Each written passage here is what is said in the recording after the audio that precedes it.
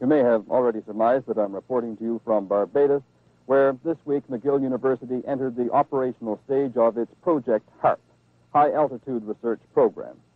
It's as unlikely a project that ever jointly involved the university, half a dozen Canadian companies, and the United States Army. McGill has had a research station here for years, but more than a few islanders began to wonder whether somebody hadn't completely lost his mind when a great 16-inch naval gun was mounted on the beach here, and McGill announced that it was going to send a space research vehicle 10 times higher into the atmosphere than any gun had ever fired before. But let's start this story from the beginning. The man behind the project is McGill's 34-year-old professor of engineering science, Dr. Gerald Bull, an intense, impatient genius who's been working for 5 years on a cut-rate research program. His projectiles would bring back information about meteorites, meteorology, and aerodynamics at less than a tenth the cost of rockets. They would be fired rapidly in any weather. They would come within 200 feet of their target, he said, and they would climb to more than 130 miles. The United States Army liked the idea and gave McGill a contract to prove his technique. 2 16-inch barrels, smoothbored to Dr. Bull's specifications, were sent to Barbados in the Caribbean. They were 68 feet long, and each weighed 140 tons. They were believed to be the heaviest objects ever moved across a beach, and they hadn't been fired in 42 years. Landing the barrels became one of the biggest projects on the island, employing nearly 100 men, and it also became a tourist attraction. The barrels were moved more than 2.5 miles to Paragon, near Foul Bay. In Ottawa, meanwhile, this country's only private industry producing space research vehicles, Computing Devices of Canada, installed the telemetry, instrument sensitive enough to record the slightest changes in the atmosphere and yet strong enough to take the horrendous acceleration of one of the world's heaviest guns. The projectiles were named Martlet, after the legendary bird on McGill's crest. The technique works this way. The Martlet is protected by a sabot or sleeve that provides stability within the bore. It's sort of like firing a BB in a .303. An exploded diagram of a projectile, the sabot breaks away on leaving the gun. Dr. Bull says that it's not impossible with this technique to place a package in orbit or hit the moon. Last Friday, after nearly a week of delays, McGill fired its first test shot, a laminated plywood slug weighing 700 pounds. Its purpose to check the gun installation and ballistic predictions.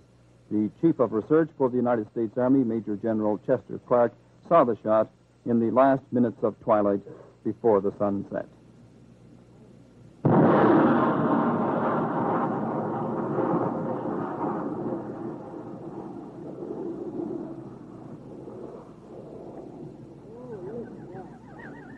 Why is the United States Army so interested in this project, General Clark?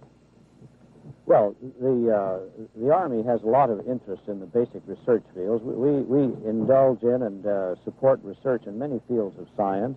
Among these is meteorology. Obviously, the Army wants to know a great deal about the weather prediction, both on the surface of the Earth where they fight and also in the upper atmosphere.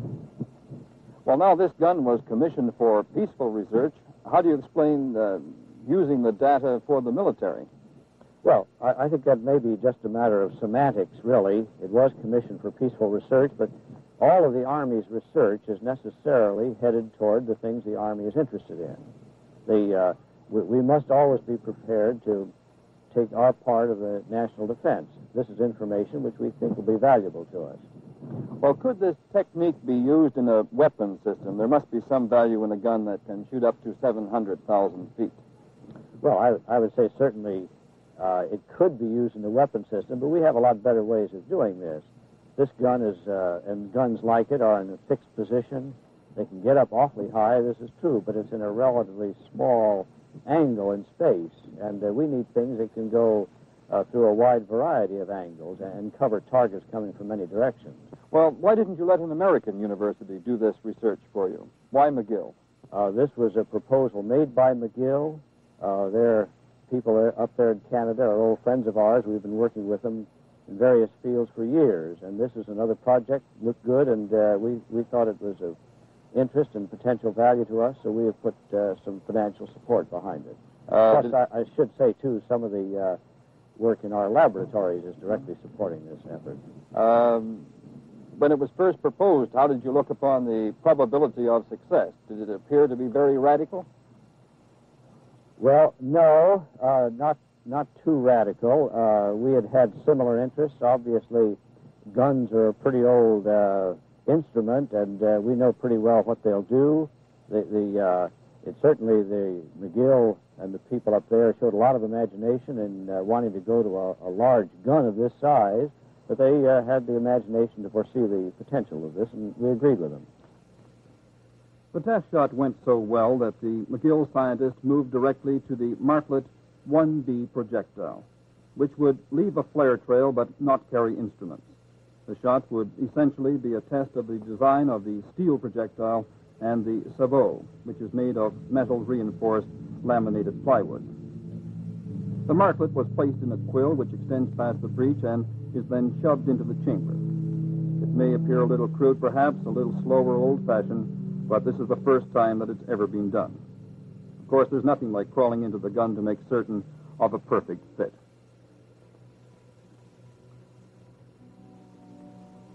The charge was 300 pounds of cordite. The gun had behaved so well the day before that they decided they'd go up to nearly one-half charge. All precautions were taken to prevent accidents, and in the control room, these were tense minutes for Dr. Gerry Bull. Years of calculation, trials, and errors would soon be put to the test. Would the projectile behave as miniatures had in the laboratory? Would the fins provide the required effect? Was there too much propellant? Was the series being needlessly accelerated? A Martlet 1B after only one slug instead of 3.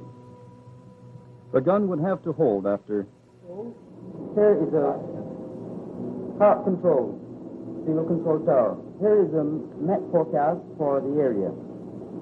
Wind 09015 knots, gusting to 25 knots. Visibility 15 nautical miles. 4 octaves of cumulus, stratocumulus, 1,800 feet. 3 octaves of altocumulus. In the radar bands, there was a vigilant watch on all aircraft and ships. The projectiles would impact about 7 miles at sea after spending nearly 2 minutes in the air. The projectiles would also be tracked over the entire course.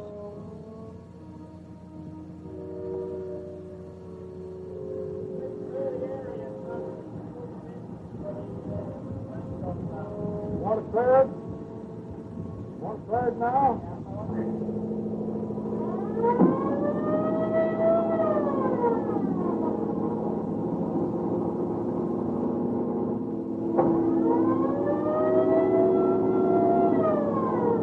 Theodolite stations ringed the site, mostly on lighthouses because they were among the few positions perfectly surveyed on the island.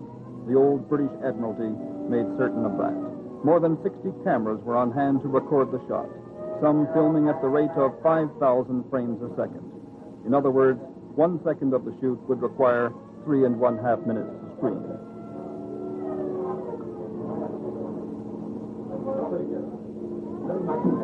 The cannon was elevated to 80 degrees, higher than any of this type had ever gone before. Cameramen were moved away from their sight to the protection of bunkers.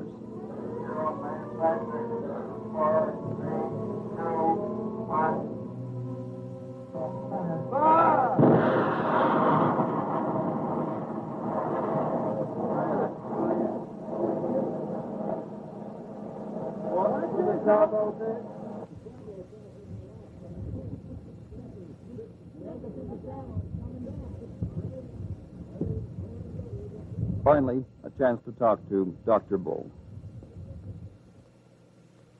Dr. Bull, you've been working for this day for 2 years. How do you feel now? Well, we feel pretty good after that shot. It looks like we had a fully successful launching. The gun's in excellent condition, performed very well. The big installation, we had a little bit of problem sealing off one of the cylinders, as you know, and We were a little bit worried about it. It settled right in, and the gun's performing after that long rest it's had for some 30, 40 years. Where do you go from here? Well, on this particular series is really an engineering series.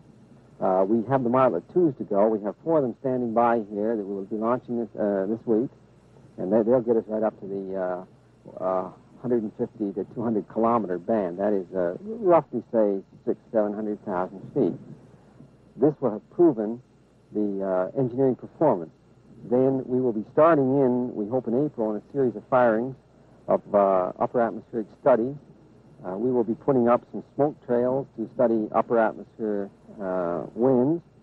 Then we shall be releasing some nitric oxide for chemiluminescent titration type studies to determine atmospheric composition. I believe you're also doing some studies of meteorites or their composition. Yes, we'll be flying on the Martlet 2 series some explosive launchers. That is a high explosive which is detonated and launches these small pellets out at hypervelocities in the low range of the meteor velocities. Does the wind here on the beach, it seems to be blowing about 20 to 30 miles an hour, have a detrimental effect on the projectiles? No, not at all. We come out of there at, we're coming out between 3,000 and 5,000, 6,000 feet per second. The wind is just, doesn't affect us at all. And in fact, one of the uses anticipated for this type of technique is to launch probes into hurricanes, where you have a real high wind velocity and you couldn't get another vehicle in. Why have you received more support from the Americans than from our own people? Well, that's rather a tough question.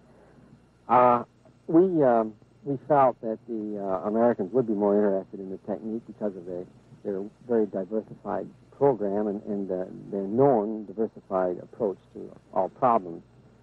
We thought they'd be more receptive to coming out with something that was perhaps not as conventional as the technique presently in use.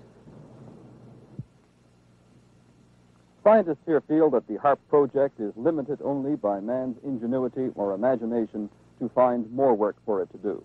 It's a relatively inexpensive way to do this work. It provides hitherto unparalleled precision. It opens all sorts of prospects for smaller countries with limited research funds. There is also a feeling among scientists and observers here that it's a pity that there wasn't more Canadian interest shown in this technique. There is McGill money on this project, certainly, but what started out as a Canadian concept has now become practically American-owned. The United States Army says what information will be released. Alouette was Canada's technological highlight of 1962. HARP, the first project of its kind by Western science, and perhaps the world, may be our major technological achievement of 1963.